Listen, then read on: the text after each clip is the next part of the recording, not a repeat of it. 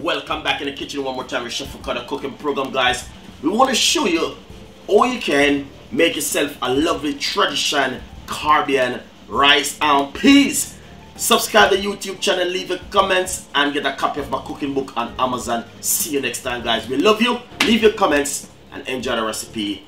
Next time we will give you the real authentic Jamaican recipe every day, every time, and all the time. So guys, this is a tradition Jamaican rice and peas, the best of the best. Hopefully it will be a benefit for you and your family. See you next time. Bye bye.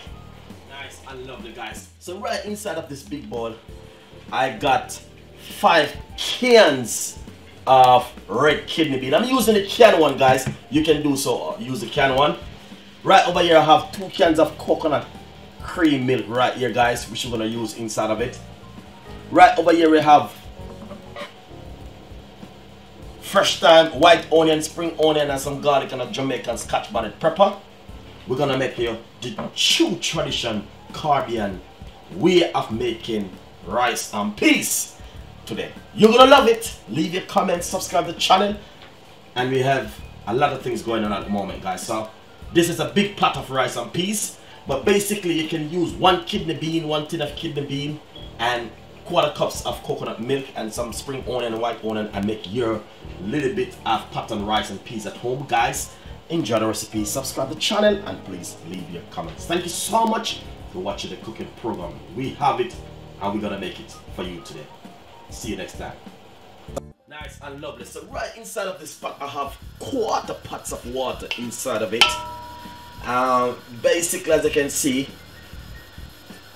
just 1/4 pots of water, and I just use some cold water.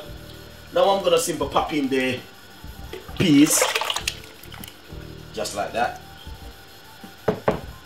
and next seasoning: spring onion, white onion, garlic, thyme, and Scotch bonnet pepper.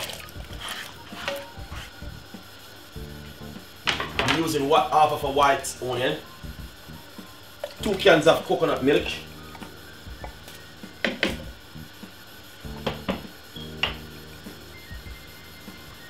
and a spoon of butter just to give it some flavor.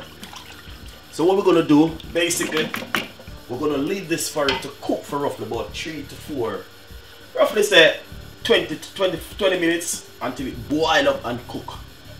Cover it back and leave it for it to go and simmer in the meantime and cook in the meantime. Enjoy the recipe, guys. Nice and lovely, guys, as I can see right here. Look. Oh, whoa, it's boiled down to a lot. Alright, look at that. Beautiful. Really nice. But remember, we put all of the ingredients so far inside of it except one thing: salt. We're gonna put a tablespoon of salt inside of it. Lovely and nice. Give it a stir like this. Simple. Taste it. That is beautiful. Look at the thickness of it. We're gonna wash some rice and put it inside of it now and get things cracking out. So let's get some rice wash. Yes, so what we're gonna do now, I just washed some rice. If you're at home and you're cooking rice for yourself and rice and peas, I'm gonna give you an idea. 1 cup of rice give you 1.5 cups of water to cook. Some people say 1 cup of water, some people say 1 cup of rice. No, 1.5 cups of water cook 8 cups of rice. And I'm doing a lot of rice at the moment. So guys, I'm just showing you how you can make it at home. This is just tips and ways.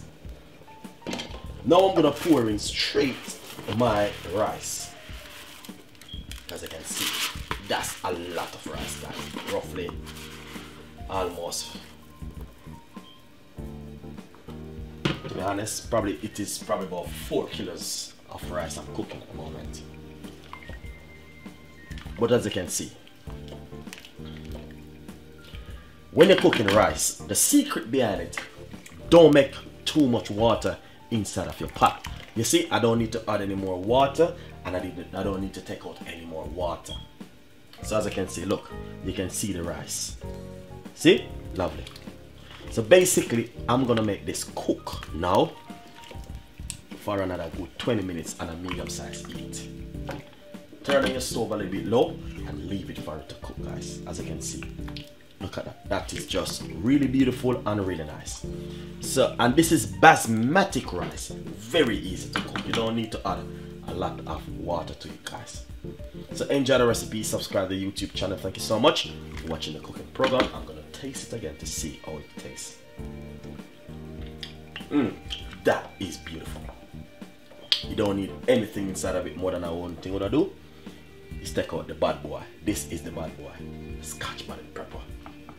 Nice one. So leave it and make it cook. I'm not gonna add any more ingredients to that. That is perfectly fine. Nice and lovely, guys. Look at right over here, guys. I wanna say the rice and peas is finished. You know what I mean? I give it 30 minutes inside of the pot, and look at that.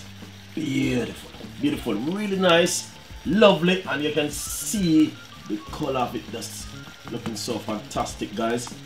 As you can see, the rice and peas. All I need to do is just give it 30 more minutes inside of the pot and leave it until it finish cook. As you can see, man, the rice and peas smell nice in the place. Yeah. Really good, really nice.